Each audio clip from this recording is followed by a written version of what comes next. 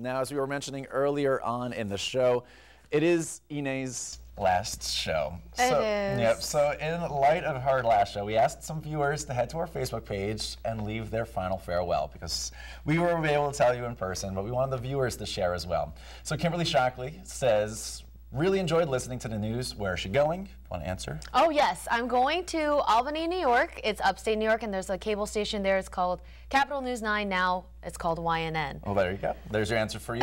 Chip Choquette says, definitely we will miss hearing her and the unique chats on 93.5. Good luck out there. Still one more of those, so be sure to stay tuned for that later today. Yes, there you go. Just tune in later on for the final one. And Teresa Ann Connolly Evans says, Ken and I will be jealous when you get all that snow up in Albany, New York. So, I won't be jealous. I wish I could send it down here, as a matter of fact, because I'm pretty sure there'll be more than enough snow to handle. So we got the viewer comments as well. Stay tuned, though. Still more viewer comments ahead. And if you have anything you would like to add, head to our Facebook page. But also, another gift here. What is this? The Salisbury Roller Girls. I love the Roller Girls. Wanted to share with you one of their jerseys, and not just that. They all signed it on the back, and it even has your name on it as well. Inescapable, my roller derby name. So there you go. That is for you as well. This is incredible. So just some of the appreciation that we have for you, Ine. Oh, wow. Well, thank you all so much.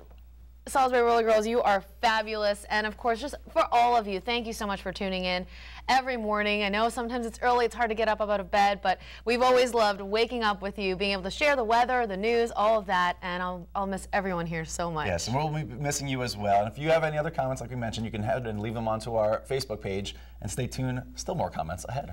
Well, thank you so much. Of course, though, more good news on this Friday. We mentioned the weather, we mentioned the holiday weekend. Well, we've got a winner for this week's Friday freebie. Congratulations to Florence Christie of Berlin.